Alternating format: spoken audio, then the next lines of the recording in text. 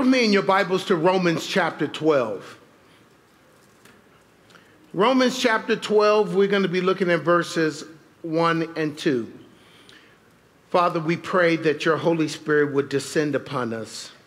Lord, that you will quiet the voices and the noises of this world so we can hear your voice speak to us through the word of God. Dear God, I pray for your anointing to speak your heart to the hearts of your precious people here. Do a work, we pray, in Jesus' name. Amen. Romans 12, looking at verses 1 and 2. The title of this message is Watch Out for This World. We need to watch out for this world. I don't have to tell you that. We're at war. We're at war with this world. Many of you think, as Christians, that we're on the love boat.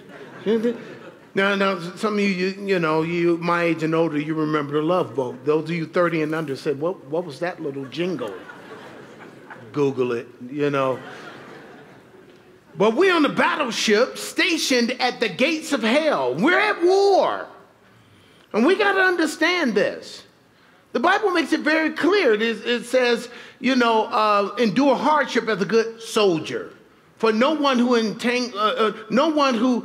in warfare entangle himself in the affairs of this life, but to try to please him who enlisted him to be a soldier. We're in the soldier. The weapons of our warfare are not carnal, but mighty in God. Put on the whole armor of God that you may be able to withstand and done all in the evil day to withstand. So we're in a battle here. But how do we deal with this world? Because even though our spirits are saved, our bodies are not. And our bodies love everything about this world. It's entertainment, it's music, it's desires. The world appeals to all five of our senses in an incredible way. And our bodies can get in the way. Our body appetites can get in the way of us being all that God wants us to be. So how do we deal with this? Well, this is what Paul is going to be sharing with the believers here at Rome. You got to understand, Paul, his typical way of doing things, he spent the first 11 chapters telling them what God had done for them. And then in chapters 12 through 16 is what we need to do for God. It's always doctrine before duty. This is his MO. This is what he does. In the book of Ephesians, spend the first three chapters dealing with doctrine, telling them what God has done for them. The last three, what we need to do for God. That's always the way Paul does it. That's always the way it is. So he just finished 11 chapters just laying it all out for them. All that God has done for us. Many of the great doctrines of the Christian faith that we believe to and hold to are in the first 11 chapters of the book of Romans here. So here we are in chapter 12, dealing with that section that's telling us now this is what we need to do for God. Paul is going to give them some instructions on how to deal with this world, because Roman culture was just as wicked as American culture. And so he's given these believers in Rome some instructions on how they're to wage a good warfare in this world that they were living in at the time. Now, we're going to read these verses and we're going to come back and pick them apart and see all the nutrients and nuggets and trinkets and stuff that God has for us in this word. Look what it says there in verse 1.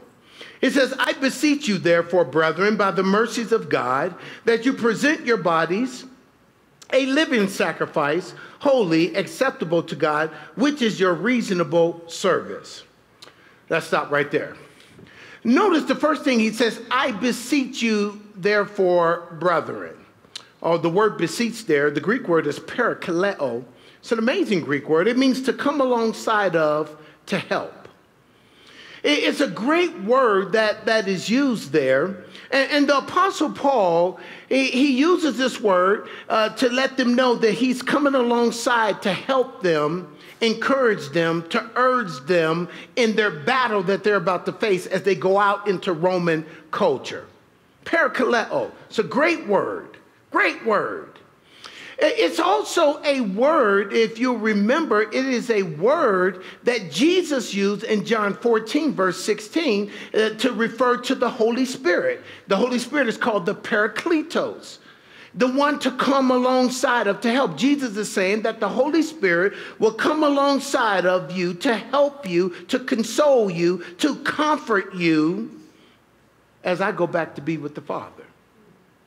Parakaleo, great word. Extra biblical writings use this word parakaleo to refer to a commanding officer about to give encouragement to his troops before they go out to battle. Me being a former Marine, I understand such language. A commanding officer giving his troops encouragement before they go out to battle. So Paul said, here I am, your spiritual commander in chief.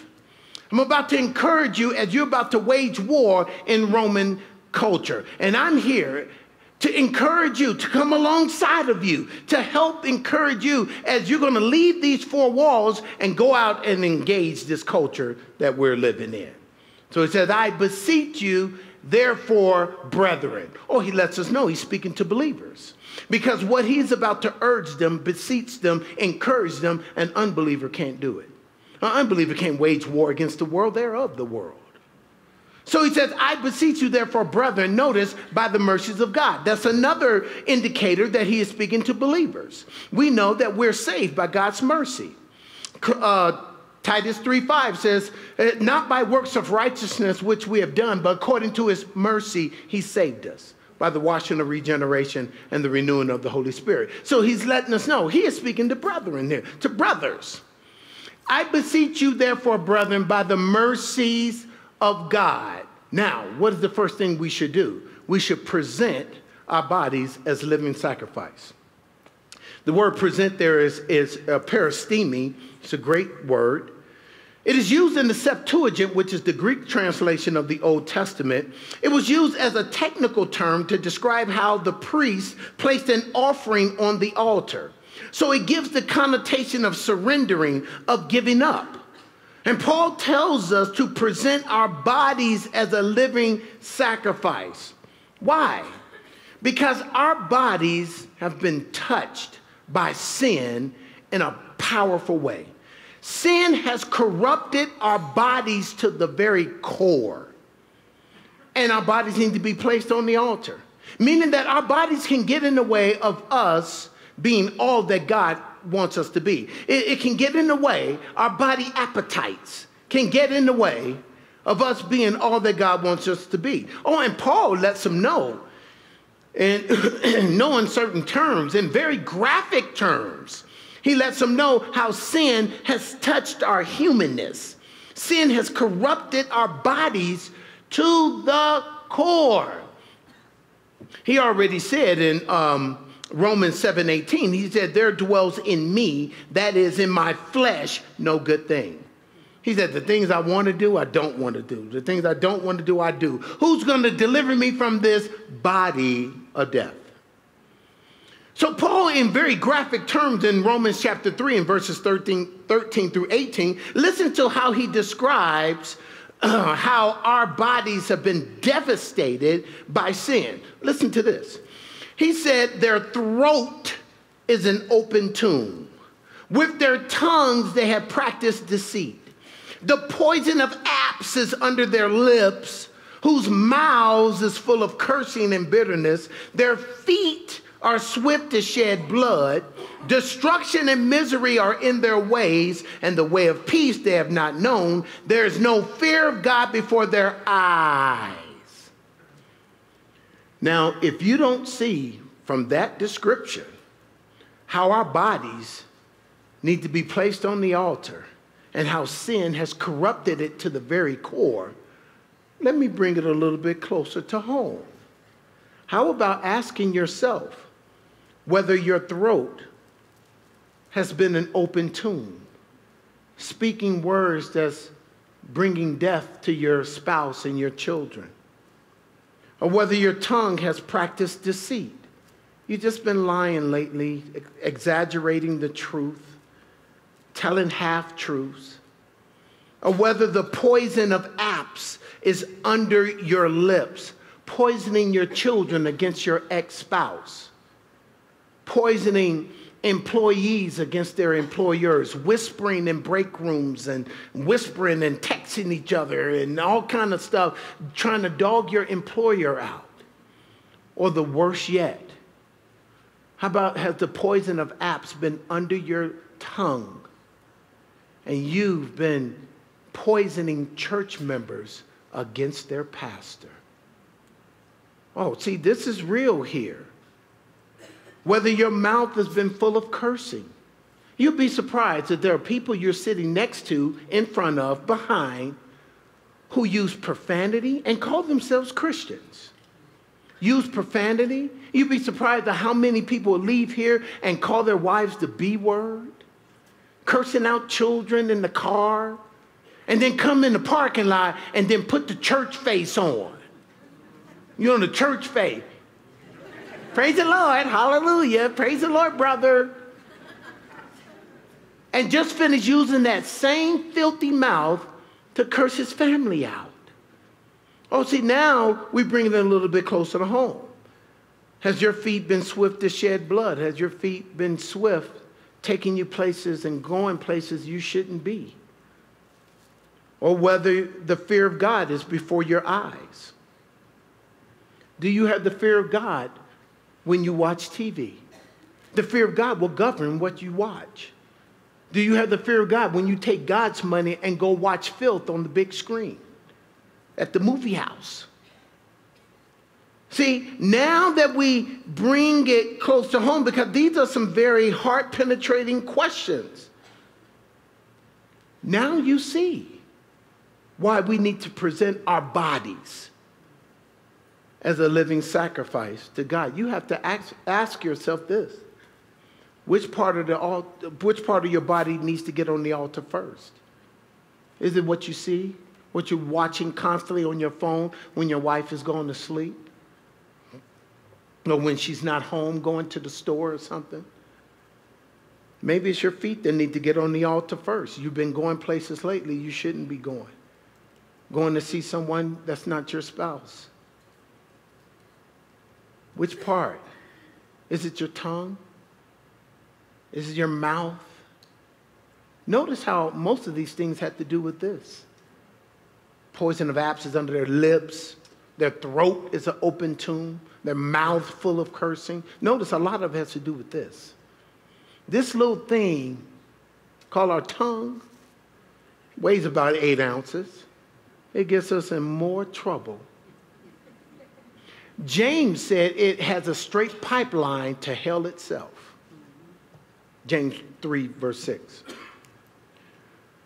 So notice how he says, present your bodies as a living sacrifice. I'm so glad he said that. You know why? Because a living sacrifice can get on and off the altar. In the Old Testament, they will offer a dead sacrifice.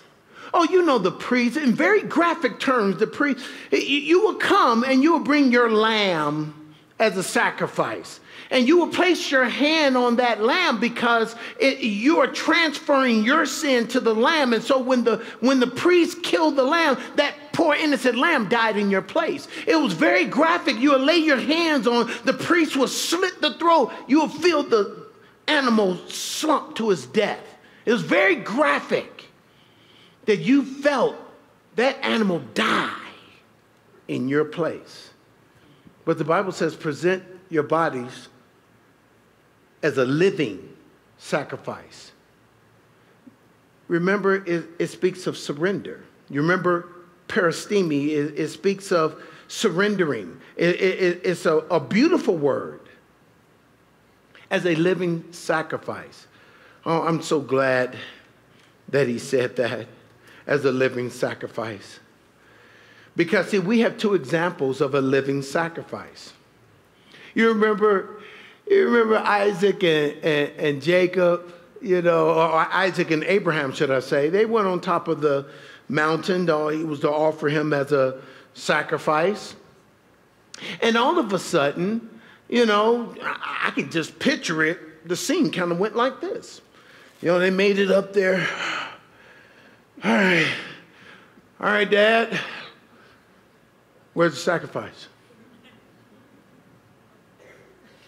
You it. Excuse me? You it. You the sacrifice.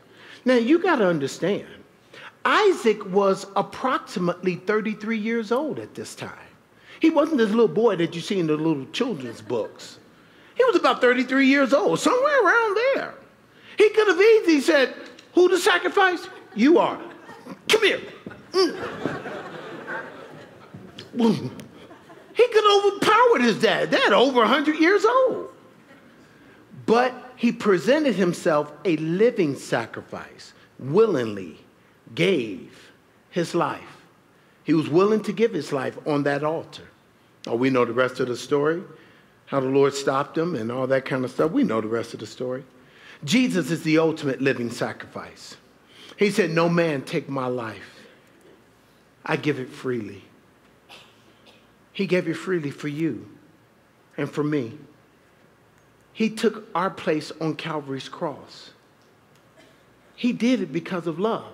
He said, greater love has no man than this, that he would lay down his life for his friends. He took our place. That should have been him, an innocent person. And once again, the principle, the innocent dying for the guilty. And Jesus died for you. And so often we just poo-poo on the cross and what he did for us. We take it for granted. But he was the perfect example of a living sacrifice, holy and acceptable to God, which is our reasonable service. That sacrifice is to be holy. Hagios is the Greek word. It means to be set apart for a purpose. Meaning that the sacrifice of the Old Testament, it had to be a lamb without blemish. It had to be perfect in a sense that ultimately pointed to the perfect sacrifice of Jesus Christ. So we are to be holy, not sinless. We can't be that. But we can be holy. And we have to be holy to enter into God's presence. Oh, the psalmist taught us that in Psalm 24. He says, who may ascend into the hill of the Lord, but he who has clean hands and a pure heart. Men, you can only take your families as far as you have. You have gone yourself. Single parents, you can only take your family as far as you've gone. You can't take them into the presence of God if you've never been there yourself. There has to be a sacrifice that's holy, set apart for God's use. Are you set apart for God's use? God wants to use you, but are you set apart? Are you a vessel of honor fit for the master? 2 Timothy tells us that. God wants you to be. But you have to be holy, for he is holy. So he says, I beseech you, therefore, brethren, by the mercies of God, that you present your body a living sacrifice, holy and acceptable to God. Only a holy sacrifice is acceptable to God. Which is your reasonable service. Can I stop right there? I want to draw your attention to the word reasonable. The Greek word is logikos. It is where we get our English word logic or logical. It means that which belongs to reason.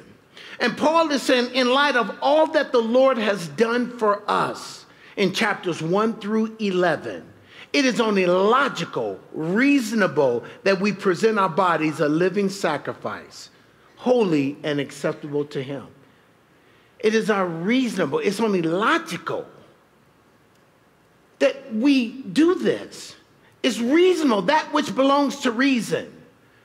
It's a reasonable notice service. I want to draw your attention to the word service. Latreia is the Greek word. It means service of any kind. However, latreia was used in the Old Testament to speak of worshiping God according to the prescribed Levitical ceremonies. In other words, the priestly service was a part of Old Testament worship. So this says to us that we need to live a lifestyle of worship. Worship is not a genre of music. Worship is not what we do before the word. We call it worship. Worship is a lifestyle. Worship, proskuneo is the Greek word. It means to turn and to kiss. It means to adore. And as we're worshiping God, we're turning, we're kissing him, we're adoring him for doing so much for us. We are exposing ourselves before the light of God. God is light, and in him is no darkness at all, the Bible says. And so as we're exposing ourselves to the presence of God, he is showing us all of the dark areas of our lives. He is pointing out, you need to apologize to that coworker tomorrow. He is pointing out the way that you talked to your wife was not right.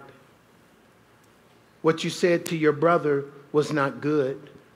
And he's exposing those things as we're in the light of his presence. And we're like, oh, Lord, forgive us. Forgive me for doing that. And there's a beautiful thing that takes place. Watch this. As we are talking to God through worship, he's going to speak to us through the word. And we leave here having a dialogue with God and not just a monologue. Because many of you come late and you say, well, it's just that music. We got time. As long as I get there for that word, I want to get that word in. But if you have not soaked in God's presence through worship, if you haven't done that, then when I say something or Pastor Skip says something in the word, watch this. This is what you would do. I don't agree with that. I know. But when you have opened up the dialogue through worship, expose yourself in the presence of God who is light. You've already had a conversation with him. You've been talking to him through worship. You're a good father. That's who you are. And I'm loved by you. That's who I am. And you say, Holy Spirit, come. We're asking the Spirit of God to come. We're talking to him. So when he speaks back in the word, we're like, oh, Lord, I received that. Because we already started the conversation with him. You're not doing one of these numbers. The head must turn. The head turning means you're not even worthy to be heard on that point there. That's what it means. So God is trying to do a work in us through worship, a beautiful, beautiful worship.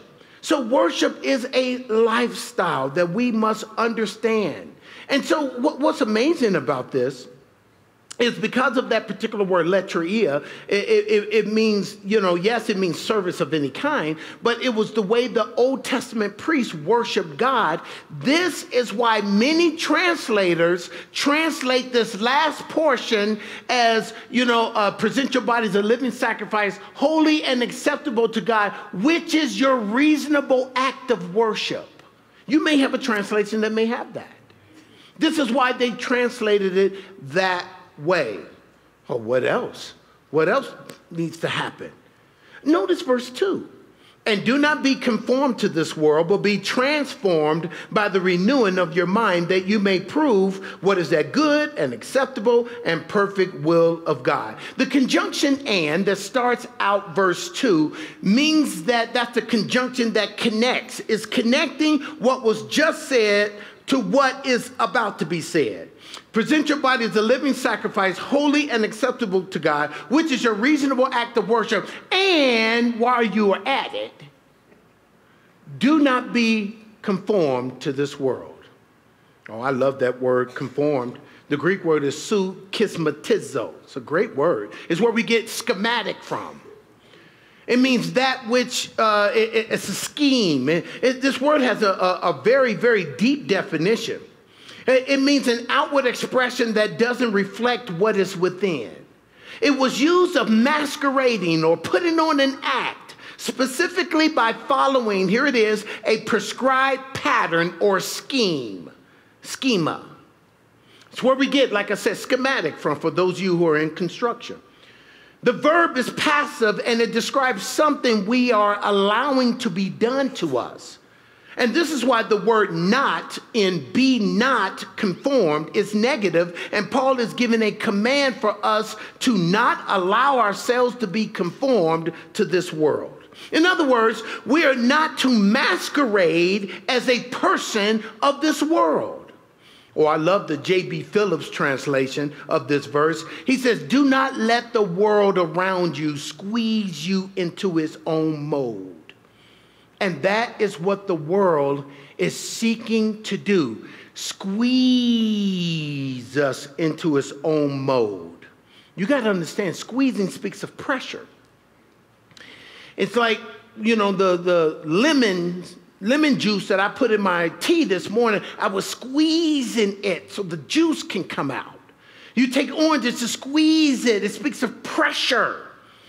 And the world wants to pressure us into seeing things the way they see it, talk the way they talk, do what they do, and is seeking to squeeze us and putting pressure on us as believers to see things their way.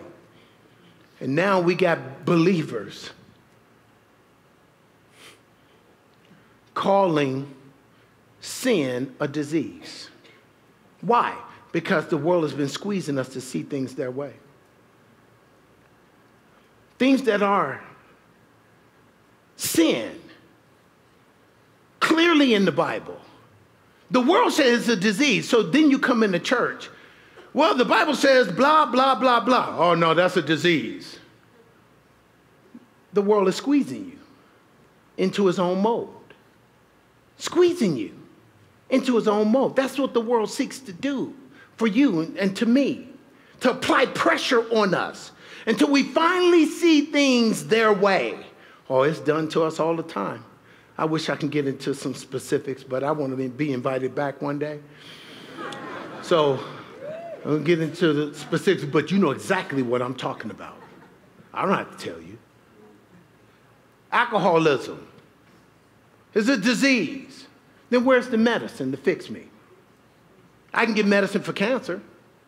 Where's the medicine for alcoholism? Can I go to the pharmacy, Walmart, Walgreens? Where's the medicine if it's a disease? The Bible calls it sin. But where's the medicine? I take medicine for every other disease. Why can't I take medicine for this? Oh, I won't get started. Y'all quiet. That's okay.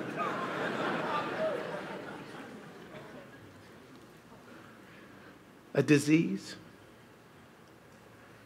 Don't you allow the world to squeeze you into its schematic.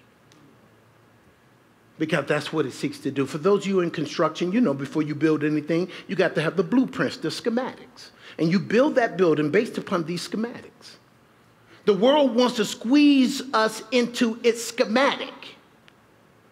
And so we think, we go down the hall on the schematic. We make it right on the schematic. And it wants us to be in the rat race right along with them.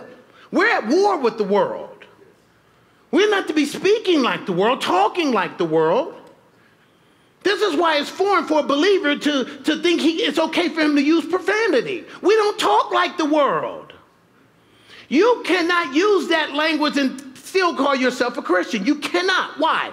Because the Bible says in Ephesians 3:17 that Christ may dwell in your heart through faith. So as Christ is in my heart, then I won't be talking like that. Why? Out of the abundance of the heart, the mouth speaks. And if Jesus is there, then I'm going to speak the words of Jesus. If Jesus is not there, then I'm going to speak all kind of crazy stuff. This is why I said that you cannot call yourself a believer and still think that things are okay. And still, I'm fine. The world is squeezing you into its mold. Do not be conformed to this world. But, you see the conjunction there? The conjunction but. It is the conjunction of contrast, meaning that what I just said, what I'm about to say is going to be in the direct opposite direction. So, be not conformed to this world, but be transformed by the renewing of your mind. I love the word transform. The word transform is metamorpho. It's where we get our English word metamorphosis. It's that process that the caterpillar goes through to become a butterfly. What a great, great description to describe us. We were worms. I know you thought you were more than that. You're a worm. I was a worm. And because Jesus has been transforming us, we're able to become like a beautiful butterfly. And we can soar. Whereas before we were crawling around in the dirt of sin. But we're clothed with the righteousness of Jesus Christ, and that's where our beauty comes from. Not because you think you're beautiful. You're beautiful because we're clothed with the righteousness of Christ. This same Greek word is used. Amen. Amen. Some of y'all, it was a little delayed. You know, that's it. Okay, I got you. The same Greek word was used in Matthew 17, verse 2. You remember when Jesus was on top of the Mount of Transfiguration? It said that he was transfigured, metamorpho. It meant that his deity was shining forth through his humanity. And as we're being transformed, the same thing is happening to us. Well, it should be, at least. Where all of a sudden we're transfigured, where Jesus is shining forth through our humanity. So when people see us, they don't see us, they see Jesus. That's what should be happening. You don't want people to see you. I know you think you all that. You're not. You don't want people to see you. You want people to see Jesus. And I can tell you, I'm running out of time fast. So also that word is also used, metamorpho, is also used in 2 Corinthians 3:18, which says, but we, all with unveiled face, beholding as in a mirror the glory of the Lord, are being transformed, metamorpho, into the same image from glory to glory, just as by the Spirit of the Lord. Now, please keep in mind that the way we're transformed, notice he gives us the location of where we need to be transformed. Transformed, notice verse 2, in the renewing of your mind. We need to be transformed here. As a man thinketh in his heart, so is he, the Bible says. This is where we need to get reprogrammed, refreshed, rebooted, restart, whatever modern term you can use today. This needs to be transformed. As we think in our heart, so is he. We need to be transformed in our mind. The way we're transformed is by the word of God. Oh, David said in Psalm 119, in verse 11, he says, your word I've hidden in my heart that I might not sin against you. Colossians 1:28, it tells us as well. It says, him we preach, warning every man and teaching every man in all wisdom, that we may present every man perfect in Christ Jesus. God uses the teaching of the word of God to transform our minds. This is why it is so good that you're here. You're having your mind renewed right now. The Asa said in the Psalm, he said, my foot almost slipped in Psalm 73 when I saw the prosperity of the wicked. But then later on down in that Psalm, he said, but when I went into the sanctuary, then I saw their end. It's in the sanctuary that we see things from God's perspective. The longer you stay away from the sanctuary, the longer your foot will almost slip. When you see the prosperity of the wicked. How are they doing so good? They don't even love God. They're not serving God. I'm trying to serve God and I'm struggling. And man, that's what you say when you stay away from the sanctuary. But when you come into the sanctuary, you see things from God's perspective. You get taught the word of God. Your mind is renewed through the word of God. Well, I got to ask you, are you a person of the word? Are you a person of the word? See, some of you are deceived, and I'm going to help you. I came all the way from Virginia to help you. I'm your friend. Some of you are deceived. You think because you came here and sat in a chair and you heard the word that you're okay. The Bible says in James 1:22, it says, be a doer of the word, not a hearer only, deceiving your own self. Meaning that Satan doesn't even have to deceive you. You're doing it to yourself by thinking, coming and sitting in the chair and hearing the word, I'm okay. It's not the hearer of the word that will be just in the sight of the Lord, but the doer of the word. See, so you think because I came here and sat in a chair, oh, I'm okay, I'm good to go. No, it's you doing this work. I mentioned it all the other services. It's like going to Golden Corral. You know, you go to Golden Corral, you go there and pig out. You know, you feel, I paid my money. I got it. I'm going to eat. I'm going to get my money's worth. You know one plate is good enough. You went 2 or 3 times because you said, I paid for a buffet. Now I'm going to get desserts and pile all that stuff, and then they got to roll you out. Roll you out the door. But you know what? This church is a spiritual Golden Corral. And you getting a buffet of a meal from one of the greatest Bible teachers of our generation. And many of you, every Sunday, they're rolling you out of here. Because you just coming and hearing the word and not doing it. You're not working it off. And you're a spiritual porker, is what you are. A spiritual fat person. That's what you are. Yeah, I came all the way from Virginia to tell you that. I'm your friend, though. You remember that? I'm your friend. So we got to be people of the word. This is why, or this is how we defeat Satan. This is how we defeat Satan in this world, by being a person of the word. You remember in Matthew 4, Luke 4, you remember Jesus defeated Satan with the word of God. That's how we defeat him. That's how we defeat this world, with the word of God. Satan came to Jesus with 3 temptations. All temptations fall under these 3 categories: the lust of the flesh, the lust of the eye, and the pride of life. This is how Satan came to Eve in the garden, how Satan came to Jesus, how Satan comes to us. And each time Jesus said, "It is written, it is written, it is written," because the word of God, the sword of the Spirit, is the what? Word of God. So each time, it is written, it is written. Watch this. Jesus quoted from Deuteronomy 6:13, Deuteronomy 6:16, and Deuteronomy 8:3. Let me suggest something to you. That's a very small portion of scripture. Deuteronomy chapter 6 through 8. I suggest to you that those were the scriptures Jesus was meditating on that morning. And it was the ammunition he had to defeat Satan during the day. And let me tell you something. Many of you have been defeated throughout the day, that God wanted to give you victory, but you failed to get in the word of God that morning. I'm just not a morning person. Well, you better start becoming one. Because there's many times you've been defeated that God wanted to give you victory, but you failed to spend time in the word of God. When did the children of Israel collect the manna? Every morning. Jesus practiced this. In Mark 1:35, now early in the morning, having arisen a long while before daylight, he went out to a solitary place, and there he prayed.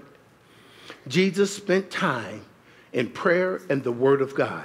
And it was the ammunition he had to defeat Satan throughout the day. Better get in that word. If they're getting that word, how much of the word are you in? I'm reminded of Ezekiel. In chapter 47, God told Ezekiel, go out in the water. He got in the water, came up to his ankles. You know, like the kiddie pool, you know, and them little toddlers, and got the little floaties, and the water, they just splashing, and it's up to their ankles. Then God told Ezekiel, go out a little further, and it came up to his waist. Then he told him, go out a little further, and he had to swim. You know, I'm sure you know how y'all do it. I'm sure you know, me, when I should be turning, my face is in, I drown, and you know. But he was swimming. How much are you in the word? Are you in the kiddie pool? Men, you can only take your families as far as you've gone. If you're in the kiddie pool, so is your family. Are you up to your waist in the word of God? The waist speaks of the loins. It speaks of reproduction. You're out, you're sharing your faith, leading people to Christ, discipling them. You're just going for it. Or are you swimming? The Lord wants us swimming in that word, getting in that word. And watch this, the last part, because I'm only down to 2 minutes. The last part of verse 2. Notice he says that you may prove what is that good, acceptable, and perfect will of God. I want to draw your attention to the word prove. Dokimos is the word prove. It means to prove by testing.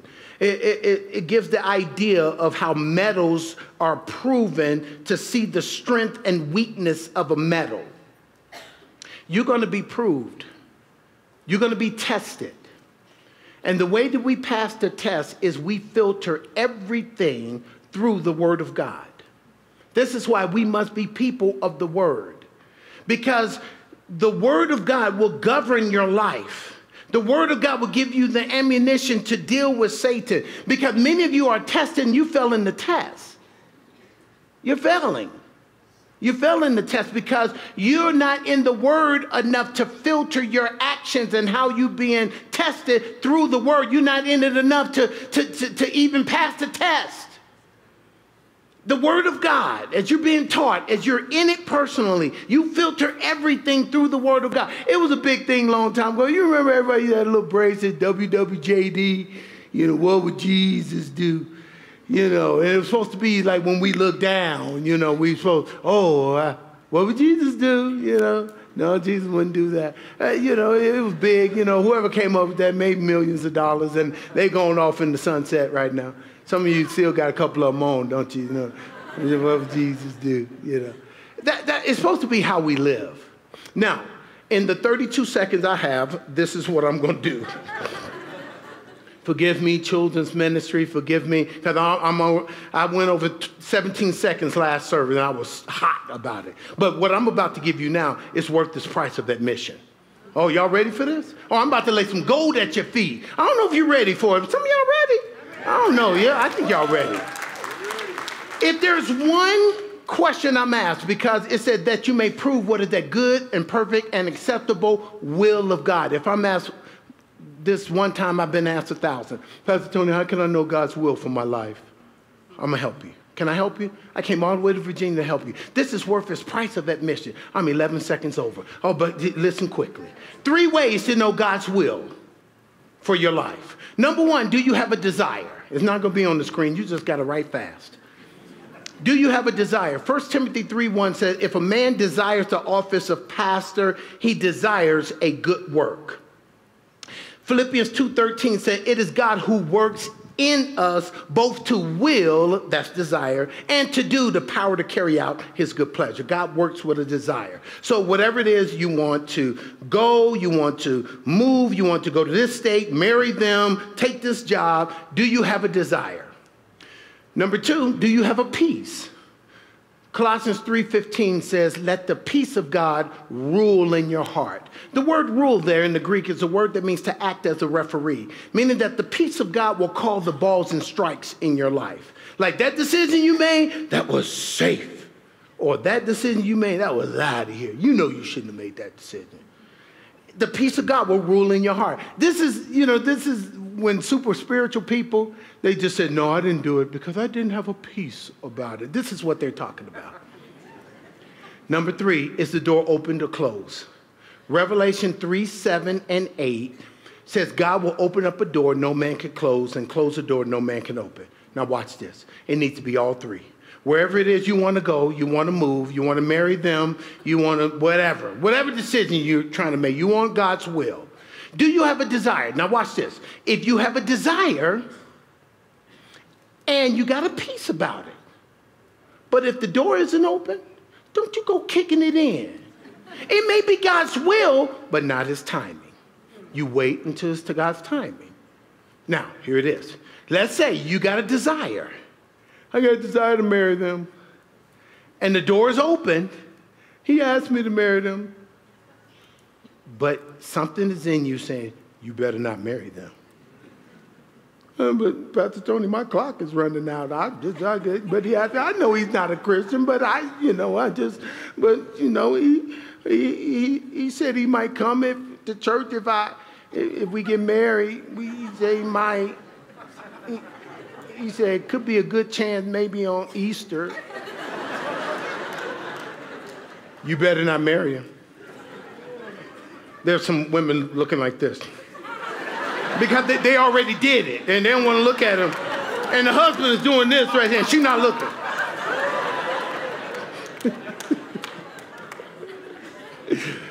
It needs to be all 3. It needs to be all 3.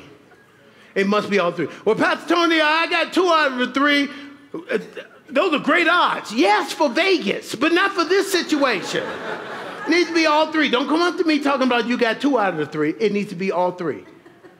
Do you have a desire? Do you have a peace? Is the door open or closed? Simple as that.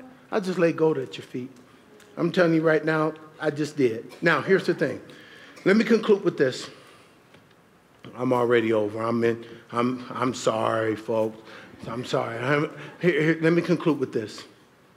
We're at war with this world. The way we deal with this world is by, number one, presenting our bodies as a living sacrifice, holy and acceptable, God, which is our reason. It's logical. It's reasonable we do this. It's our reasonable service. It's the least we can do with all that the Lord has done for us. And while we're at it, we cannot be conformed. We can't let the world squeeze us into its mold.